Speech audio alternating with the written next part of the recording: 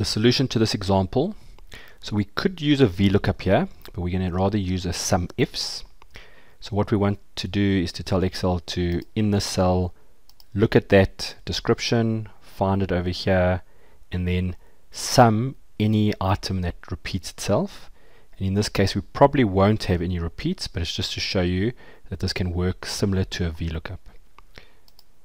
So we're going to go and do SUMIFS.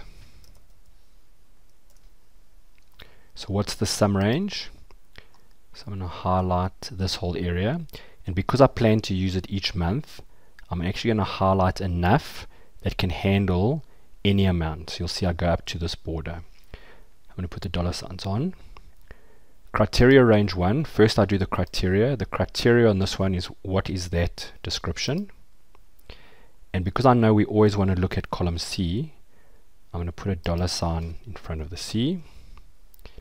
In the criteria range, I know that it must always look at this column C. I'm going to put dollar signs everywhere. If I leave it like this, when I copy across, even though I'm in column I, it'll keep adding up column D because we put dollar signs everywhere here.